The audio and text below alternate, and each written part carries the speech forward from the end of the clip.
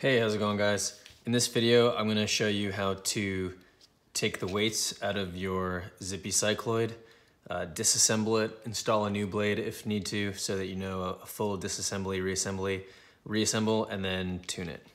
So to start, we're just going to take the bite marker off. And then I'm gonna lay it flat with the screws facing up at the base of the handle. Take the 2mm hex key that the Balisong shipped with and just unscrew these.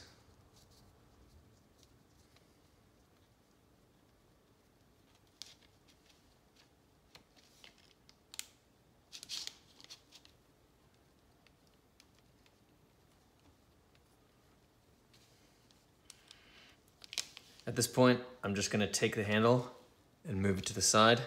You don't have to unscrew the top pivots for this portion because of the two-piece Zen block. So super easy to just disassemble it, unscrew it a tad more. Okay, and then shift it to the side.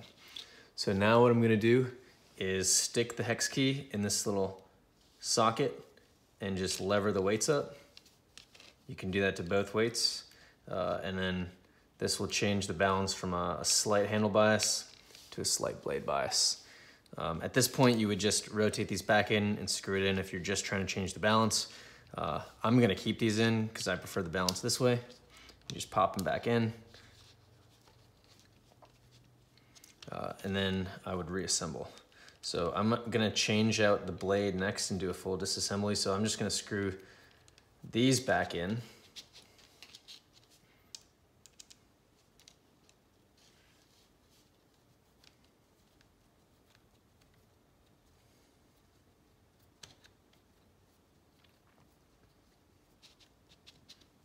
Once I feel a slight resistance and the screws are flush with the handles, I know I'm good to go. Now I'm gonna pick up the Balisong, turn it over, and then insert the hex key into the pivot screw and just unscrew both of them and then lay it flat. You can take the hex nuts, put them to the side, and now I'm just gonna gently lift and rotate these to the side. So at this point, so you can see there's a washer here, but not here. It's actually stuck to the inside of the handle. So there should be a washer on both of these, but it could be underneath. At this point, I'm just gonna lift off the blade and then dump everything out so it's empty. And I've got a replacement blade here that I'm gonna put on that has the Z logo. And this is pretty much the most you'll ever need to disassemble it. If you did need to clean your bearings, you could dump one of these handles out and then clean them that way. Just put the bearings and the race washers in some Tupperware with some isopropyl alcohol, give it a good shake, and then let them dry. But just to show you how it does reassemble, the bearing has two sides. The cage side and then the smooth side. So the smooth side always needs to be facing the blade. So on this bottom handle with the pivot, you're gonna put the open cage side down so the smooth side is facing up. And then you're gonna take that same race washer and then put it face down. What I do want to highlight is that there are actually two different diameters of race washer.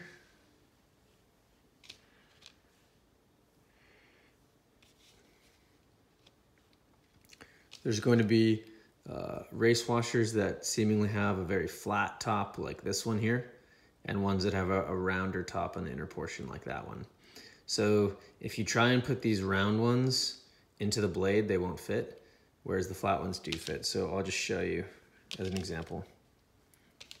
So the flat top ones should just snap right into the blade, and the round ones are too big and they won't fit. So that's how you know you've got the wrong one. So make sure that you're using the flat top ones have to be touching the blade. So this is a round top one. I'm gonna set that aside. That goes in the handle. And then I have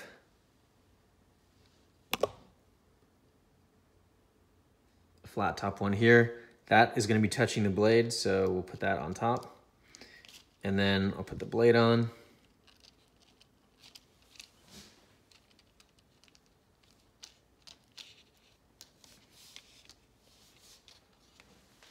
I've got one flat and one round top left to install. This is clearly the flat one, and then that's the round top one. This one will fit in the blade, so I'll throw it right there. And now I'm gonna install the bearings. Remember, the smooth side has to be facing the blade. So I'm gonna put this smooth side down and this smooth side down. At this point, if you did clean your bearings and you need to re-lubricate, you would add a little bit of lube just in the cage. You don't need to lube the race washer or the smooth side. You would do the open cage side, and you would do that for all 4 bearings if you needed to re-lube. My bearings are already lubed, so I'm not gonna do it. And at this point, I'm just gonna install my last washer, and let me see if I can pop out the one that's already installed here in the handle, just to give you guys an example of what a full assembly is supposed to look like. All right, I popped it out. So these are my last 2 race washers, and I'm just gonna put them races facing down. The races always have to face the bearing side. So I'll just pop those right on. And then I'm gonna rotate the handles back. And it should just fit right on. At this point, I'm gonna take the 2 hex nuts and just place them on the screws, and I'll gently push down and lift up the Balisong, and I'll screw them. And I like to go lefty-loosey first, just to line up the threads. Lefty-loosey, catch the threads, and then now I'll go righty-tighty. And I'll just a loose fit. We'll tighten them later when we tune it. Same thing, lefty-loosey, catch the threads, and then righty-tighty. Make sure that the hex nuts are lined up with the hex hole in the handle, and I'll just tighten them. And at this point, we can tighten them a lot more until we feel a light resistance. And I'll just throw on the bite marker again. And this just snaps right on.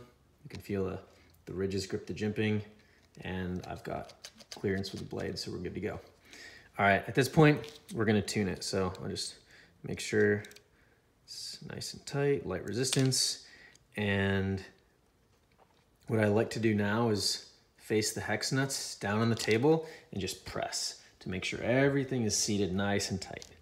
And now I'll do the tuning and the handle swing test. So you can see that this handle is binding, so I need to loosen it. I like to loosen about 1/8 of a turn at a time. I'll loosen, press the hex nuts in, and redo the test. And I need to loosen again, another 1/8 of a turn, press the hex nuts into the table, and then retest. Getting better, still a little tight, so I'll do it one more time. All right, that looks good.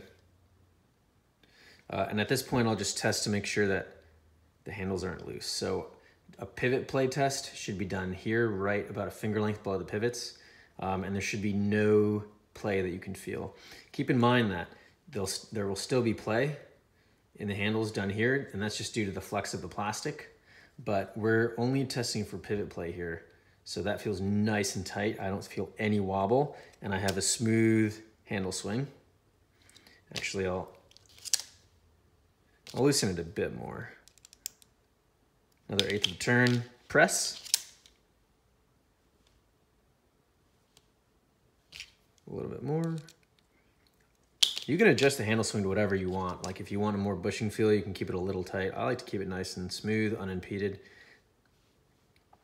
That's pretty good. All right, we're golden. And I'll just do my play test, and it's rock solid. So let's go to the other handle now.